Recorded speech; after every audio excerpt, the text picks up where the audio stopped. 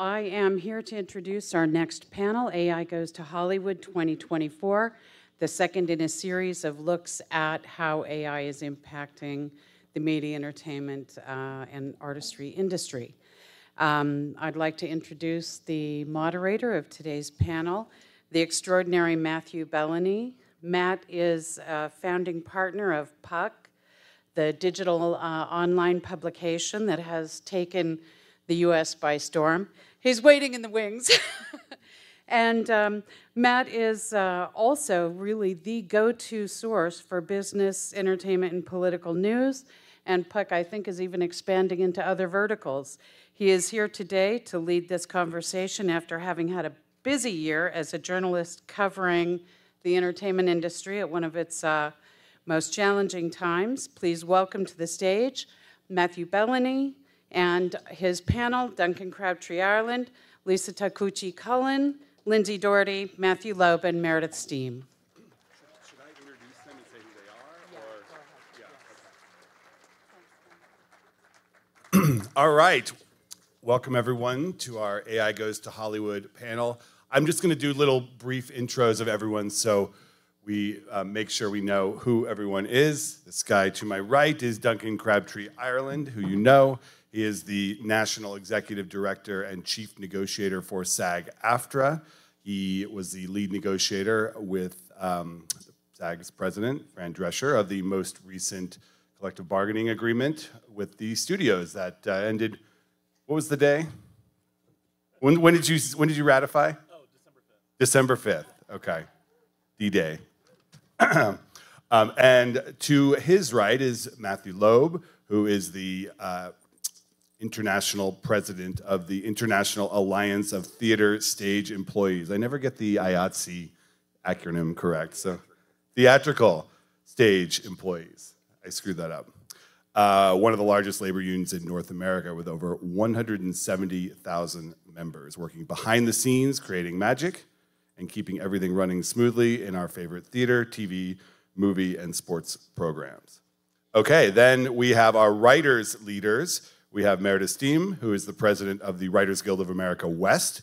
She is an award-winning writer and executive producer of hit shows including Homeland, one of my favorites of all time, The Bridge, and Cold Case. She's been a Guild member for 3 decades and a fierce advocate for writers, and she helped achieve their groundbreaking 2023 contract. Then we have, applause, perfectly fine. Then we have Lisa Takeuchi Cullen, who is the president of the WGA East. She is a seasoned TV writer, author, and journalist. She previously served as the Guild's vice president of film, TV, streaming, and played an integral role in bringing the new contract across the finish line. She's also the first person of color to serve as WGA president. And last but not least is Lindsay Doucherty. She is director of the Teamsters Motion Picture Division and Western Region Vice President. That's a long title. She is a proud second-generation Teamster from Detroit, Michigan, and has been fighting and winning on behalf of the rank-and-file members of Local 399 for the past decade. Okay, so that is our great panel today. And before we look forward, I do want to look back a little bit at such a tumultuous and ultimately meaningful year in the labor movement in Hollywood, specifically when it comes to AI. So if Duncan, if you and the women from the Writers Guild could just summarize for everyone here what the specific gains were in this contract when it comes to AI, from your perspective. Sure, and I think our perspectives might be slightly different on this, so I think it's great to get that question, and thanks for asking it, Matt.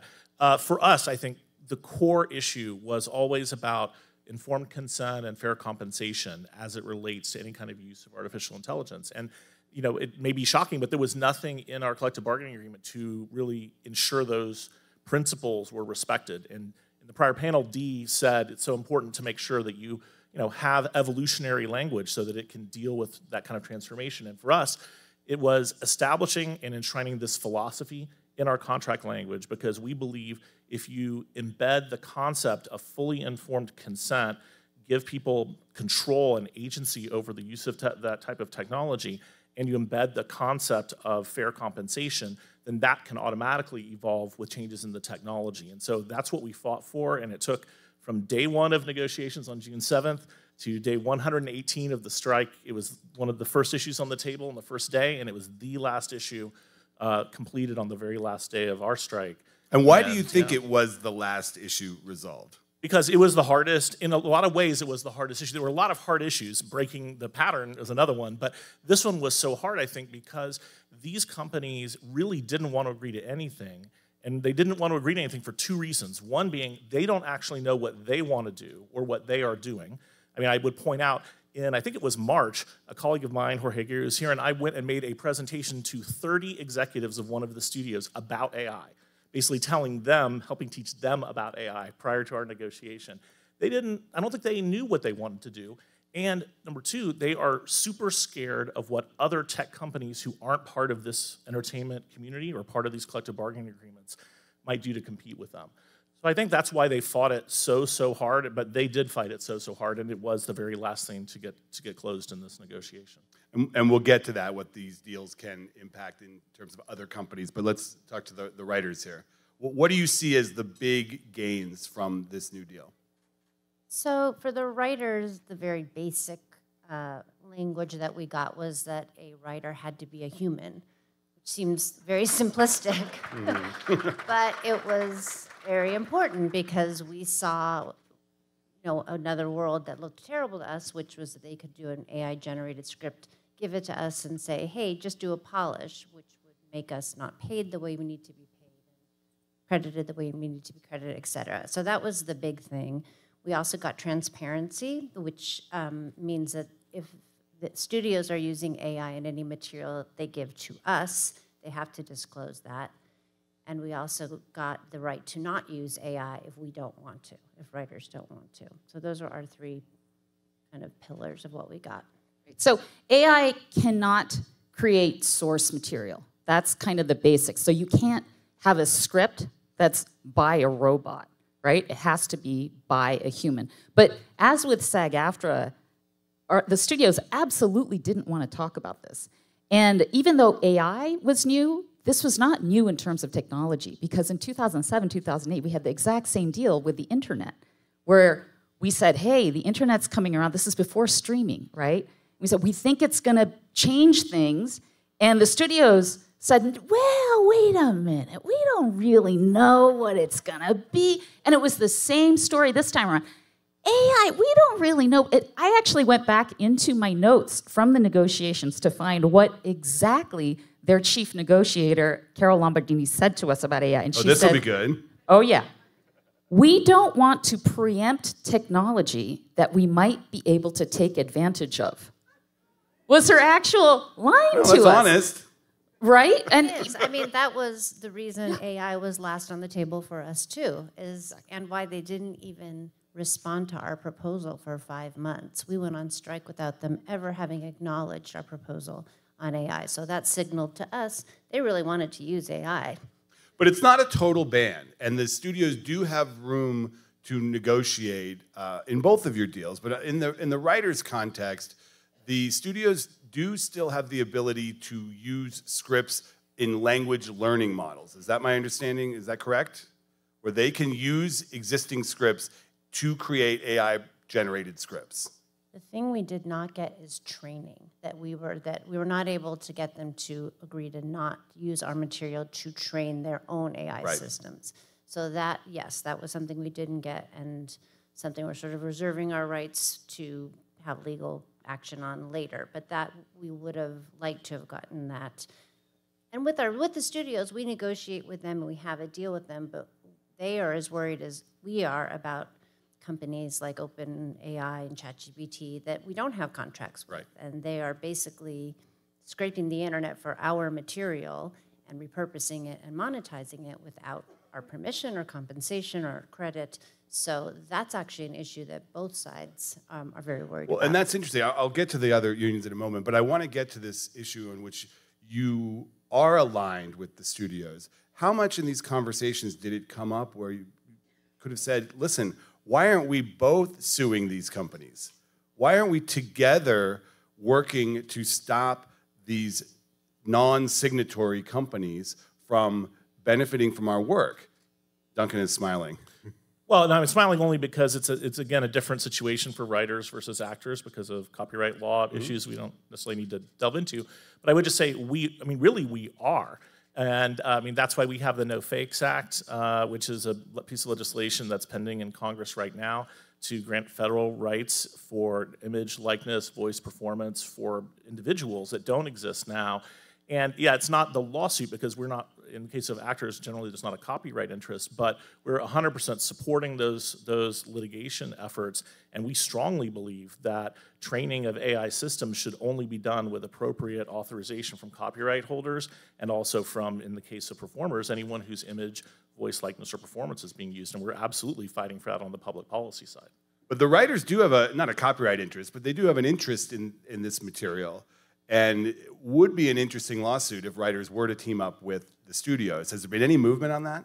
So I'll tell you, the night before we finally made a deal, I think it was September 27th, it was the last issue, and it was getting kind of contentious. And at this point, it was just the leadership and the CEOs. And this one issue was sitting there. And it became clear none of us really understood what could happen. And it also became clear that they were divided. The legacy companies were much less interested in using AI than Amazon or Apple, which are really tech companies. Makes sense. So they were not even on the same page on their end. But the thing that kind of brought us back together from the brink, we worried, was that we had this shared interest. That we writers don't have copyrights on screenplays or on television scripts.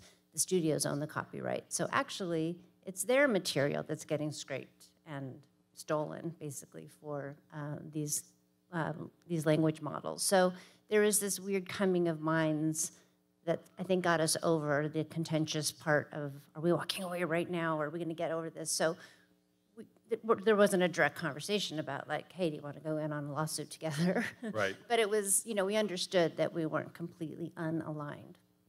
Okay. All right, so let's go to Matthew and Lindsay, because I feel like in 2024, all eyes are on you two.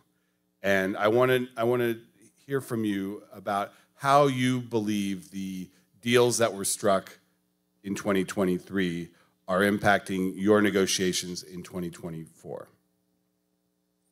Thank you.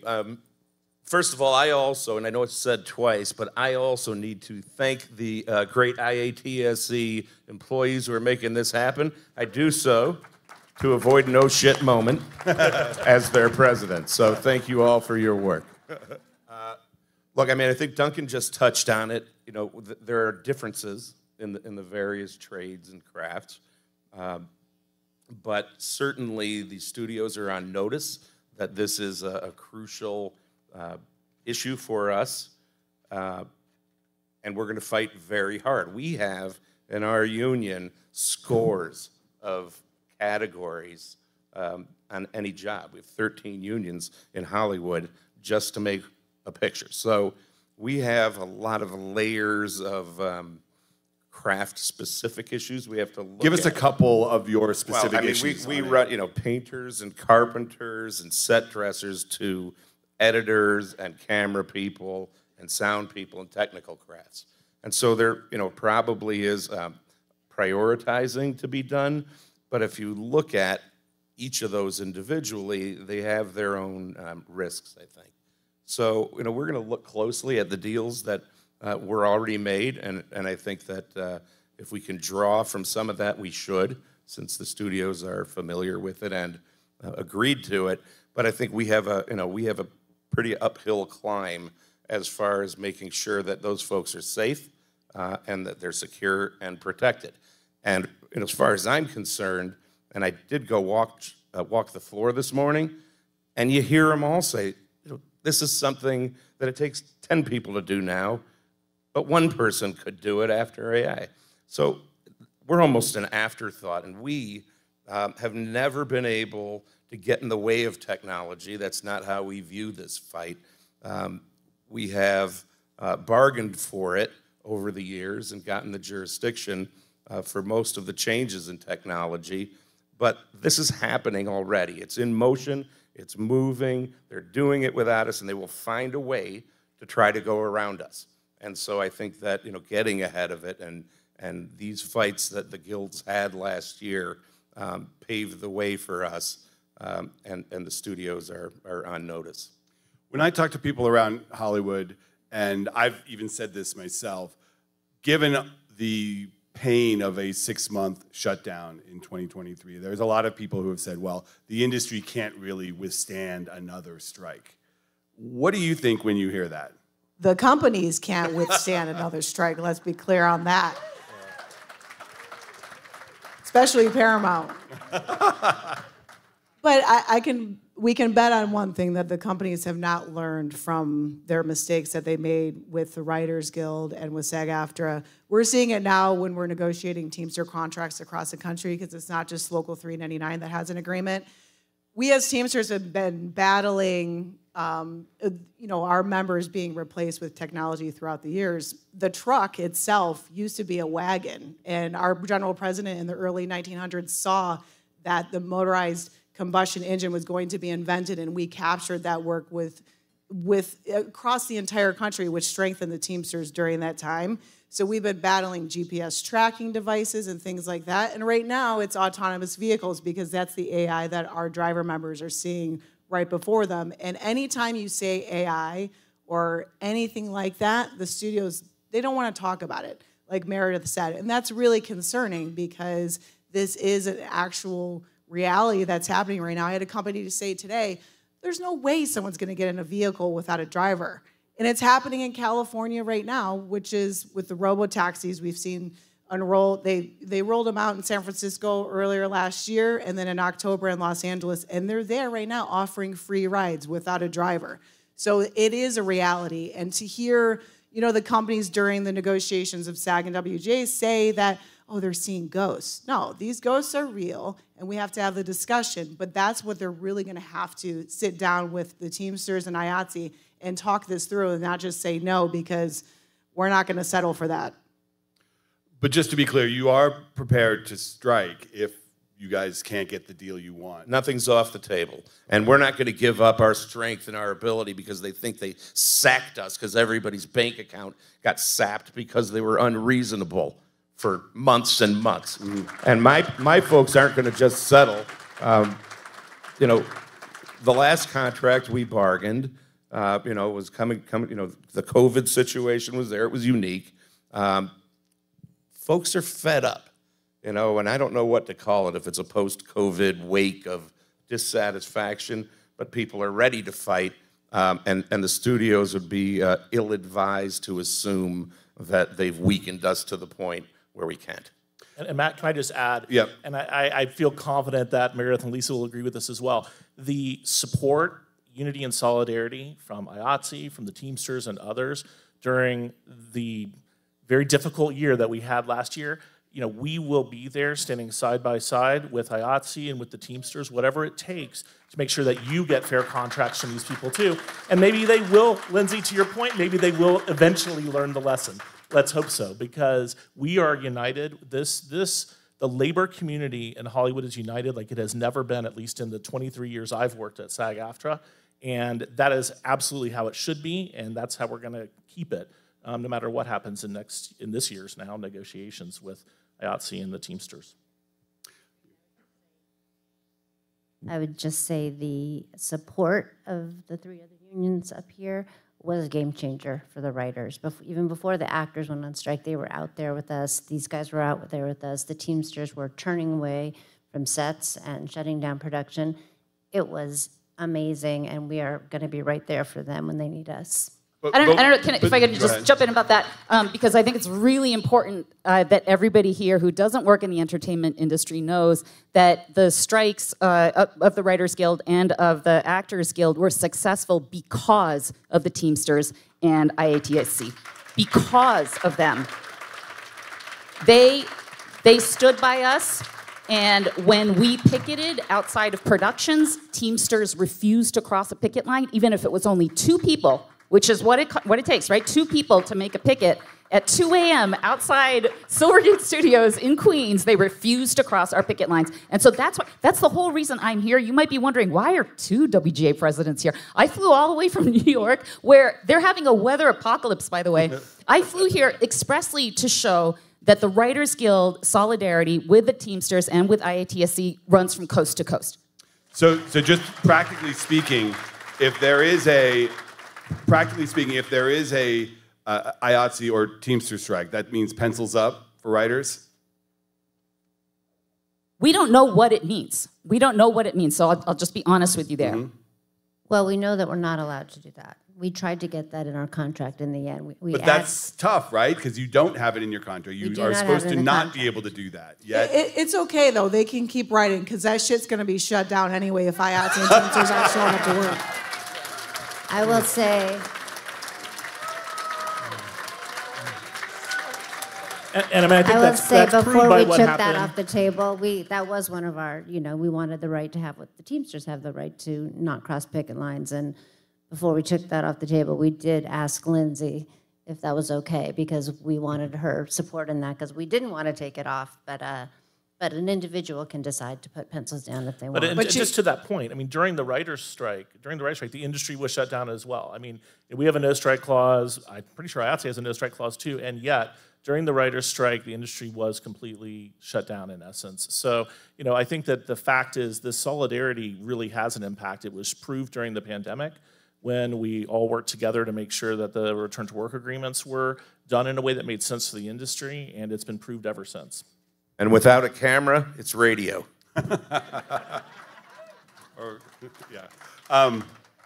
want to get a little bit into the negotiation strategies here, because one of the other panelists previously talked about not having the language be static and getting language that can evolve. And I wonder, from your perspective, the writers and the actors, when you were negotiating this language, how much did you fear what you were doing would quickly be obsolete? Or did you discuss hypotheticals and tease it out with the other side to try to make it as broad as possible? Like, take us through that a little bit, because this is all evolving so quickly, and the fear is that when you get around to your next negotiation, everything that was accomplished is going to be moot. Well, if those philosophies are embedded in the language that you've created, then that is what's going to actually continue forward, because informed consent, in our example, informed consent and fair compensation are concepts and principles that will always be needed. And yes, you may have to evolve the language. I mean, just this morning, SAG-AFTRA, we announced at a press event here at CES a deal that we've just entered into with Replica Studios, which is an AI company that's creating digital voice replicas for use in the video game industry. And that agreement itself is even evolved from the language that we just negotiated in the TV theatrical agreement with the major studios. And our goal, of course, is to continue evolving this language, continue setting new standards with employers, proving to the industry that real major employers who are on the cutting edge of this business can make ethical, fair, responsible agreements with talent, and that, frankly, talent is only going to work with companies who do that. And that's the message that we're sending. And so, yeah, in 2.5 years, there's going to be an evolution of the language that's in the TV theatrical agreement. But one of the things that's in there is a right to meet, and I think the Writers Guild has this too, a right to meet with those companies, in our case, twice a year, to find out exactly what they're doing with AI, and especially generative AI, so that we are well informed and prepared for that next evolution of that language. Is that your approach as well? We have a long history with the AMPTP, and we do contracts with them every 3 years, and they're very tricky with language, we've found. A verbal deal doesn't make sense for us because they do things in the contract language that is not what we said. So we have very tuned-in lawyers and negotiators at the Guild who are so aware of how important the language is, which is why it's so clear and simple. A writer must be a human, that there's no fudging that. So, we certainly stopped the bleeding in many areas, also AI, but we're laying groundwork for our next negotiation, which at this point is only 2 years away. And there are things we didn't get that we're going to want to reapproach. There was an entire day where we argued about whether the language should be AI or GAI. Do you remember that? it was, whether it should be generative AI, which the studios, they wanted to narrow the scope. So at every turn, they were trying to narrow the scope of what we were able to get in the language. So I think D is absolutely right. It can't be static, and it has to be as broad as possible to allow for those possibilities. Oh, did you have something? I can just say that, like, technology is going to, for us, the goal for the employers is to cut their costs, and that's going to always be on the backs of our members. So this is a provision that this fight is never going to end. So this is just like working conditions or increasing wages and benefits. It's always going to be a discussion every contract cycle. We just know that because of the way technology is evolving right now. Meredith, is there one thing that you're looking forward to in the next negotiation to address first when it comes to AI? Well, it's like the internet in 2007. We didn't quite know what was coming, right?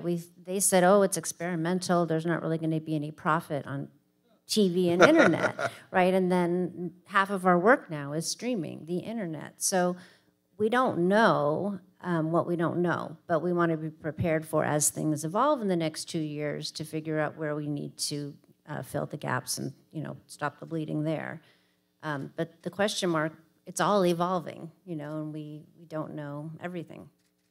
How about you, Duncan? First priority. Yeah, I mean, I think over the next 2.5 years, we're going to get a lot more clarity in terms of the intellectual property rights in the material that's been scraped and that will be scraped for training data for GAI systems. So depending on how that plays out, I have a feeling that addressing the training of GAI systems will be an important topic. It may or may not be the top priority, we'll have to see, but I think certainly we're very focused on the potential implications of generative AI, because we really haven't seen them yet. We've seen a lot of digital replication using other types of AI technology, but the real impact of generative AI in terms of performers is yet to be seen. Lindsay, when we were talking before the panel, you mentioned that legislative actions are even more important or a higher priority than even these individual contract negotiations. Can you explain why, and can you give us sort of a state of play right now in different legislative pushes, given the increase in support nationwide for the labor movement over the past 5 to 7 years? You would think that the legislative push would be a little easier than it may have been in the past, but I don't know if that's the case. Well, you can certainly tell a lot about a politician, about how they feel about labor when they veto a bill like Gavin Newsom did for the Teamsters. We had an Assembly Bill 316 that we put forth last year in the state of California that required a human safety operator, which is also known as a truck driver, for an autonomous vehicle over 10,001 pounds. So that's a semi-truck. And overwhelmingly, the legislator voted that this should be required, and then Gavin Newsom vetoed the bill. And that's very telling because he's beholden to the tech companies. And really, when you ask somebody, you want a semi-truck just driving down the street? Like, it's common sense. It's not just a worker issue, but it's also a safety issue. So for the Teamsters, that was one of our agendas last year internationally, to put forth this legislation in the 50 states. And now we're actually reintroducing another bill this week in California that's going to be even more, rigorous against what Gavin Newsom probably wants in the state. But this is something that, for us as Teamsters, for truck drivers, because we do have a lot of truck drivers, not just in Hollywood, but also nationwide, that's a priority. But I think the lack of transparency is very telling, not just with the tech companies, and that's an issue. There's very little regulation around this, and there's a lot of politicians that know very little about it. So there's a lot of these conversations that need to continue to happen so people are educated so that we can get regulation that's going to prevent them not just from displacing workers, but also from destroying our communities. Has there been a victory, a legislative victory that you can cite lately? No, because California was going to be the one, but I guess it's not. Newsom also vetoed the right to get unemployment during a strike. Newsom should consider himself this last term, and he's done. Really? Well, unless he runs for president. According to the Teamsters, we're not going to support him. And if you look at the federal level, obviously, there's the White House executive order on artificial intelligence. That was, I think, really important. It, for the first time, really acknowledged the role of the Department of Labor in actually helping to lead the federal government's response to AI. And then there was a series of panels in the Senate sponsored by Majority Leader Schumer. I know Meredith participated in one, I participated in one, maybe others did too, But one of the things I thought was so interesting is in the panel that I was on, there was actually consensus amongst all sides, the AI companies, the entertainment industry companies, and us and labor about the need for this federal bill, the No Fakes Act, which provides this image, likeness, voice, performance protection. And then at the very last second, the MPA tried to slide in and say, but actually there should be an exception for internal use, for training, because what this is going to do is this is going to help control the use of image and likeness and voice and performance in AI training as well because of the nature of the legislation. And it was just so telling that even the industry companies will support this idea as a general rule, but want an exception to this rule for their own internal use. So we have to be vigilant all the time, and even in areas where there's a developing consensus on a public policy level, we have to be just on it every minute to make sure that what comes out of that sausage-making process is something that actually results in the benefit that we're fighting for. Can I bring up also, in New York State, there is a bill to amend the New York State film and TV tax credit to disqualify you from receiving those credits if you use AI in production to replace human jobs. So there are a lot of ways to skin the cat, and I think state legislation is also really important in that. Where is that now? It is being debated. Yeah. Lisa, staying with you in a moment. The WGA East also represents a number of journalists, a number of media organizations have their employees represented. It's been this sort of odd situation. I use the New York Times as an example, heavily unionized, heavily organized under WGA East, yet the New York Times just hired someone to run their AI initiative. At the same time, the New York Times is suing ChatGPT. Where does the Guild fall in this equation, and who are you supposed to root for in these situations? The New York Times is not in our guild. Oh, they aren't? It's in the News Guild. Oh, yes. okay. So pardon my mistake. Yeah, no, that's fine. So the WGA East, unlike the WGA West, also organizes journalists, including broadcast news writers and some digital, we call them online media journalists.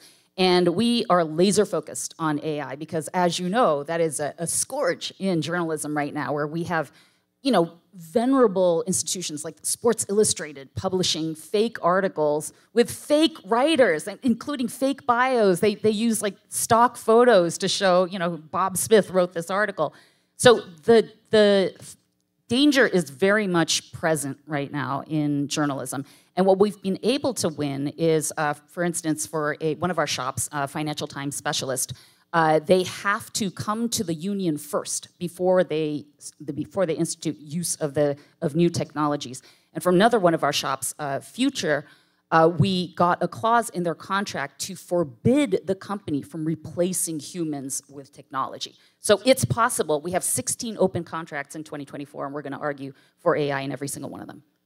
Matt, sometimes people forget that SAG-AFTRA also represents broadcast journalists. Oh, I remember. And, but I think that there's an additional twist on that. We, like the WGA East, we're very focused on how to protect our broadcast journalists in radio and television and online from the implications of AI. But there's also a really important transparency piece that relates to sort of civil society and the public, which is the reliability and authenticity of news. Because as people who care about our country and care about what's going on, it is really problematic when AI tools can be used to deep fake trusted voices and use them in ways that they would never have approved or intended. I mean, this has always been something I felt strongly about. I experienced this myself during our ratification campaign. Someone created a deep fake video of me advocating against the ratification of our contract, which obviously was not how I felt. Oh, I haven't seen that.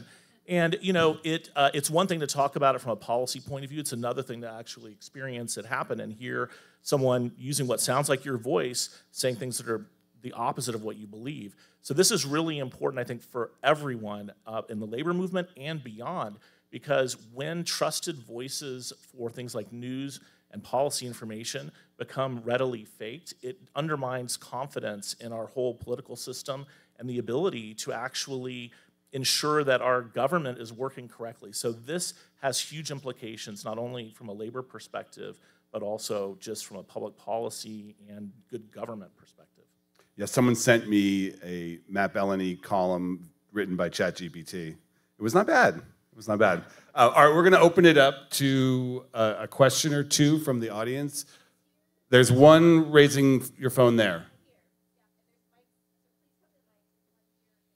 Okay, if you could come over to the mic. I'll ask a question, even though I didn't have my phone raised. Oh, I thought I saw a phone there. Sorry. So, Name and local number. Fran O'Hearn, IATSE, Local 762. So I'm curious what the panel thinks about the importance of organizing to combat the infiltration of this new technology into our crafts, and also the ability to organize outside of your traditional jurisdictions things that you can foresee taking jobs that are within your traditional jurisdiction. Yeah, the impact on the non-signatories, as we call them. Well, I mean, the first thing that I would just say is, and it was referenced earlier, this is one of the reasons why things like what the AFL-CIO's initiative with Microsoft is so crucial, because that is, first of all, an amazing accomplishment, as we've acknowledged, but second of all, it's really primarily directed, from my point of view, at organizing and making sure that Microsoft and the companies that are part of Microsoft, which has a web far bigger than most of us even think about, are in a position to at least be neutral, if not, supportive of workers' rights to choose the right to organize. And we've been fighting this battle on a public policy level for so long to get a huge company like Microsoft on board with that. I think hopefully we'll start a trend in that direction, because absolutely we need to make sure that we are organizing and expanding units to make sure that as work may change as a result of the implementation of new technology that we can't stop, we are continuing to represent those workers and making sure that that's done in a way that is human-centered. And it's so easy, and like I think somebody mentioned it, go and walk around around CES. A lot of people here don't think about the implications of the technology that they're developing. If they are held accountable by us, a lot of these technologies can be implemented in an ethical, responsible, and human-centered way. But these are human decisions humans are making this decision. Randy is worried about the future where AI is making this decision, but that is not today. Today, humans make those decisions, and if we hold them accountable and make sure they make the right decision, we can actually change the future, and we have to know that so that we don't let that opportunity pass. But I've heard this from many people, that the first fully AI narrative feature that catches on with consumers will likely come from a non-signatory, a company outside traditional entertainment. How do you deal with that? Well, you have to organize in that situation. I mean, organizing has traditionally, for us, been the antidote to all of our issues, right? You have a unified labor force and you have resulting power. But I think the issue here has to do with shifting the work to some extent, so that, we have to protect the jobs of the people who've made careers that are in them now. And they may not be the same people in 25 years who are doing that work, and that will require organizing. But I think one thing that's really important for all of us as the labor movement is that we hammer home the value of work and dignity at work and having jobs and being part of the success of it. And so, if we can make, AI into tools that enhance our work, or there are benefits that flow down, and of course, normally that doesn't happen. Normally it's, it's lopped off at the top for the rich. And we just have to keep telling the employers and government and anybody who will listen that we're not going to stand by and watch people, be put on the street who have put their hearts and their lives into their work, and that there's value in all work. Tom Cruise, SAG-AFTRA member. So let's go to one more question over here. Hi, Richard Shabzin, SAG-AFTRA, Chicago local. For our colleagues in the Writers Guild, the Teamsters, and the IA, we've been talking about this. This conversation has been in the context of prevention and preventative measures for job protections. But has there been, in your worlds, already a loss of jobs due to either AI directly or technology? And what steps did you or are you taking to either retrain or save those positions? You know, AI is so new that it was a projected fear more than something that was happening in the moment, as far as we knew, right? We don't know exactly what the studios are up to, but it was so interesting because we started talking about our proposals in February, March, and AI was like number 36, you know, and as time went on and ChatGPT became bigger and bigger, it got big. It became our #1 issue by the time we went on strike and finally made a deal. So it was the projection of what could happen for us, and that we had a lot of safeguards in our contract that we hope has blocked most of that. If I may, I'm still thinking about a question a little bit earlier when Duncan mentioned the AI conversation that Chuck Schumer had. I was there, and Liz was there, and Randy was there. And all these kind of tech bros were there, right? Like Elon Musk was there, and Mark Zuckerberg, and Sam Altman. And there seemed to be this sort of like, I'm an ethical person, and we would never let this do anything bad. And, you know, but we got to go. The only way to test this is to put your foot on the gas and go. And I think the thing I fear the most is self-regulation. That, you know, Schumer sort of ended it by saying, well, clearly we need policy on this, which I couldn't agree with more. But there seemed to be this sort of misplaced trust that these companies would regulate themselves. And I think that is the fox guarding the hen house. And I really think government has to do it. We have to, you know, lawsuits have to do it. It isn't just within our contracts, because organizing is what we do best. We're doing that. But I am worried about this idea of nothing being done or self-regulation being considered enough. Do we have time for one more? One more question? I thought I saw him. Right here. Oh, right there, yep. So actually on that front, one of my favorite movies is The Hunt for Red October. And at the very end, the guy goes, "You arrogant ass, you've killed us," right? Because they launched the torpedo and blew their own sub up. A lot of the guys, those tech bros, are those arrogant asses who have killed themselves sometimes, their own exec jobs. Wait till the first AI run fund runs like a Wall Street fund and beats everyone, right? The question I have about, first of all, I just want to say as a member of SAG-AFTRA Local LA, I am so grateful to all our sister unions who stood with us and we stood with you, and it was very moving for us to all be on the same page. The most important question I think that faces us as we make these contractual gains in these present moments, there's always the naysaying of, but what about my panicked issue, right? How do we keep our members and our groups working together on what is the situation now in the immediate 3-year future, 2-year future, whatever our contracts are? How do we calm the sense of overall panic that the whole world is falling apart, which I understand it can be real and sometimes is exaggerated operationally in the immediate now? And how do we get that feeling, which is starting to grow, it was here last year, that it's not inevitable that we'll all be obviated, that we are part of our workplaces and part of our work being done. I think we just have to keep that alive. How do we keep that alive while we do have to make compromise? We do have to take things off the table. It's an important question, I think, as we move from contract to contract in a highly evolving thing. Thanks. Well, first of all, we can't stop talking about this. Obviously, it's still continuing these conversations, but I think we've learned throughout time, if we're not having these discussions, we don't know each other's issues. Now, going back to the gentleman from Chicago about his question about CGI specifically impacted our members, this was 20 years ago. Animal trainers were replaced with CGI because they were able to produce animals through CGI and not use our members. It still never looks quite right, but it continue. Looks so strange and terrible. But I think, you know, that's where we have to, this is not going to go away ever. And look, we have to be very clear, we're not against progress, and I've said this to you before in our recent discussions, because we're not.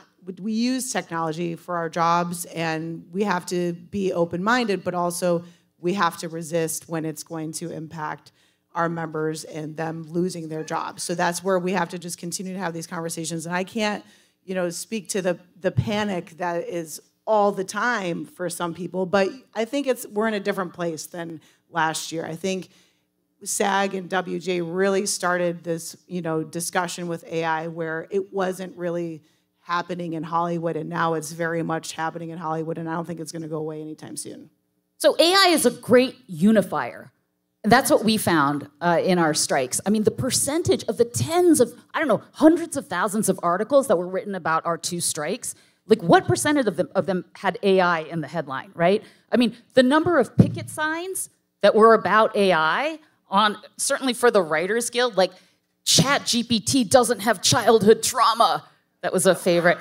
There were so many. And if you look around, even though our strikes have ended months ago, there are still dozens of articles coming out every day about how AI is going to replace workers. And I think that that is a drum that we keep beating, right? Not a lot of people really understand AI, but everybody fears it to some extent. Some people are excited about it, but everybody fears for their jobs. It's incredibly short-sighted on the part of some of these tech bro leaders because, like, if there are no workers earning incomes, who's gonna buy your iPhones, right? Who's gonna buy your Ford Tauruses? We need money in order to do that. They need to sustain the economy and not replace human workers. But I do think that AI itself as a topic will continue to unify workers going forward. Yeah, it's interesting because I have a slightly different take on it, Lisa, maybe from a slightly different experience set, because I think AI is a natural unifier for people saying no to AI. But I think it actually takes a lot of courage for union leaders to really recognize that sometimes the perfect is the enemy of the good, and that if you say no to everything, you end up in a situation where you have made a lot of valid points pushing back on things, but you haven't actually changed the direction that the industry is moving in. And that's something the Writers Guild accomplished, I think SAG-AFTRA accomplished. But in the end, we had to have a very intense discussion during our ratification period with our members, because there were some members who would have preferred that we somehow just block AI completely, stop AI from happening, et cetera. And the reality is that if you want to actually make sure that this is moving in the right direction, that we're building a human-centered approach to AI, it takes incredibly courageous leaders who are willing to say, this is the priority, not this. This is how we're going to strategize and achieve that result. Because you don't get to that result, certainly not in collective bargaining, and I don't think in public policy either, by just saying no to everything. You have to find that path that actually can bring a deal home that provides you the protection that you need. And that required great courage on the part of our leadership, and I'm really proud of them for that, because it was not easy to bring that home in the end, even though in the end we had a great result with 80% of our members ratifying the deal. Nonetheless, that was after a very intense conversation about the issues around AI, and that conversation definitely continues. Meredith will kick my ass if I don't follow up by saying the Writers Guild actually did that too, where we went to our studio employers and we didn't say we're gonna ban AI, we said that we just need some guardrails. And I believe that that was the blueprint going forward, at least that's what a lot of the press said too, for a lot of labor unions in order to get some approval from our negotiating. All right, well, I want to thank this great panel. This was really interesting. Thank you to everyone. Thanks to everyone here, too.